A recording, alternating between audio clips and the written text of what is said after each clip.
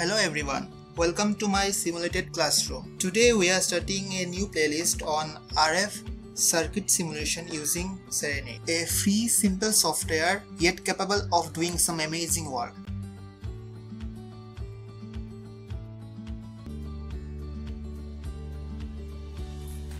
Yeah, it's a very old software.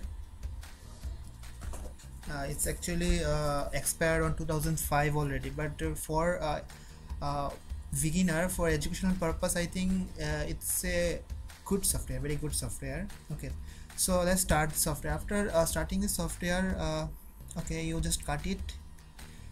You go to File, New, Project, click OK.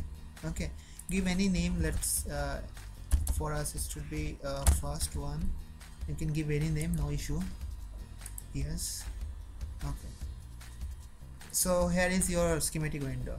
Okay, so in schematic window you can do any simulation. Like if you want to do passive simulation, like you want to do some RC filter circuit, then you can bring your resistor, we have capacitor, we have inductor, so we can do passive simulation also, we can do active simulation also, because you can see here we have active devices. Okay, and if you know something about S2P file, like S parameter files, and you have that S parameter file, then you can also do your simulation for active device if you have any datasheet for that active device. Okay, but for now, as it is the first video of this software, so we won't go so deep about those things.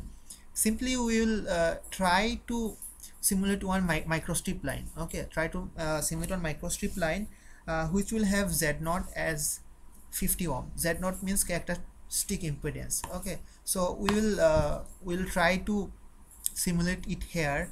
So for microstrip line, the most important thing is the substrate information, which substrate you are using. So first of all, we will try to simulate a substrate. For simulate a substrate, you need to go here. Okay, you can see my mouse. You need to go to transmission line, click. This is your substrate making window. Okay, so as it is a microstrip line, so here is our conductor part, this is our substrate. We have many other options also, like if you want to design for strip line, see this is strip line, conductor is between the dielectric, but for now we'll concentrate on microstrip line. So you can see we have two part. This is the left, you can put the dimension of your conductor, and here you can put the electrical information of your conductor. Okay, so what we'll do here, we'll simply try to prove one thing. As you know, we already know that if your microstrip line is of 50 ohm and you terminate it with a 50 ohm resistor, then there should be zero reflection from the termination end, and zero reflection in S parameter term mean S11 should be 0, in magnitude it should be 0, and in dV it should be minus infinity. But in simulation we can't get minus infinity, so we'll get something very large minus value, like minus 30, minus 70, or minus 150 or 160. Okay, we should be getting it. Then we can prove that yeah, our software is running well. Okay, so we'll try to simulate a microstrip line with 50 ohm characteristic impedance and electrical length. Okay, we'll come to what is electrical length. Okay, so if you have this electrical information like electrical length Z0, then we will fill it up here. Like we have the information, it is 50 ohm, impedance unit is already ohm, so we don't need to specify here. Electrical length, what is electrical length? We know E equal to beta L, and beta is your 2 pi by lambda and L. Okay, and L should be in terms of lambda. Okay, the signal you are using, you can find it, it's lambda from the frequency and the velocity of that signal. Okay, so for now let's consider lambda, our L equal to 1 lambda, so we will have electrical length as 2 pi, and you can see in electrical length your dimension is given, unit is given in degree. Okay, so 2 pi in degree, it is 360. Put it here. Okay, so we need to specify frequency also. What is the frequency? So we'll simulate this for 3 gigahertz, and we already have the unit as gigahertz, so don't need to specify here. Okay, so this is the right part, but what about left part? See, if you have the information of right part, then you can click synthesize and you will get the information for your left side. Okay, and if you have the information of your left side, like what is the w width of your substrate, what is the physical length, means in millimeter or in meter, what is the physical length, and if you have those information, then you put it here and click analyze, and you will get the electrical parameter derived from that. Okay, so we can start from both the way, knowing the electrical parameter, then start from here, and if you know the dimensional means physical parameter, then you can start from left side. Okay, and frequency is common, you can write it 3 here, automatically it will be fed here 3 only, no issue. Simulate it for 3 gigahertz. Okay, now I'm clicking synthesis, and you just keep your eye on this portion, what happened after I click synthesize. So when I'm clicking synthesize, oh sorry, beg me pardon, we need to fill these two things also, because synthesizing this from electrical length to dimension, or from dimension to electrical length, we need to have the information of substrate, what is the height and what is the epsilon r. These two must be there. Other thing like tan delta and those things are optional. So for our this experiment, let's height be 2 millimeter, already dimension is in millimeter given, epsilon let it be 2.2. okay, so now we can synthesize. So after I click synthesize, these two box should be get filled up.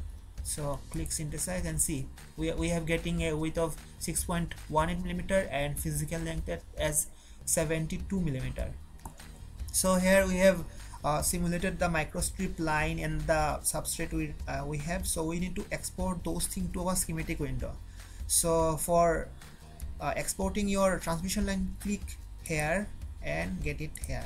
This is our transmission line, and we also provide the substrate information to our schematic windows. So click here, and here is our substrate. Okay, now what we'll do, we'll bring a register, we'll click R on our keyboard, so it will rotate, we'll put it here, we'll give the value, so it is 50 ohm, so it's a 50 ohm register. Now bring the wire, this is our wire, click here, click, so this wire is connected. Okay, we need a ground, so bring the ground here, ground, and to give the signal from this side, we will provide the RF signal of 3 gigahertz.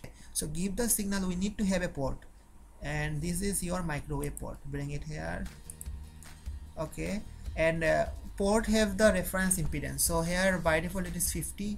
You can give anything, but for now we'll keep it 50 only, to show that our reflection coefficient is 0 here, because reference is 50, transmission line is 50, your register is 50, then only you will get a S11 of 0. So for now it is 50 only. Click OK. Again bring the wire, right click, left click and right click, then your wire will be connected. So circuit part is done. This is substrate information. So substrate information don't need to be electrically connected to this circuits. This is just to inform our simulator that our H is 2 millimeter and epsilon is 2.2. So don't worry about like why it is not connected with this circuit.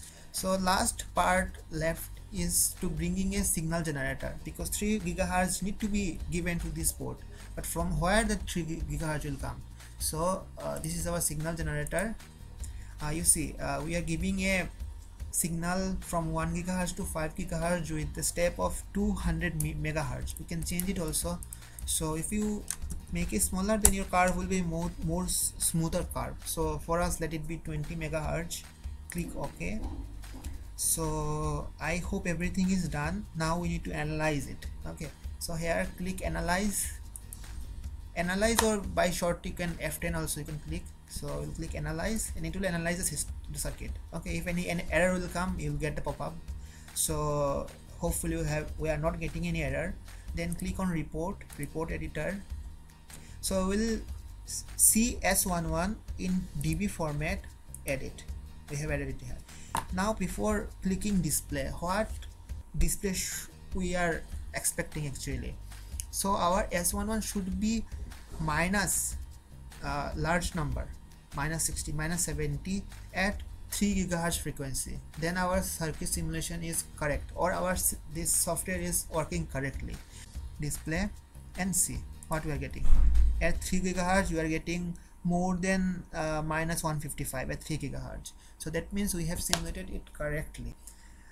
After that, if you fabricate this, you won't get so much of accurate result. In fabrication or in real world, getting minus 10 dB is very good. Like if you getting anything result minus 10 dB, then it's well good. But okay, but in simulation we are getting minus 150 or something. I have put the drive link in description to get this software. So thanks a lot for watching. I am waiting in comment section for any query.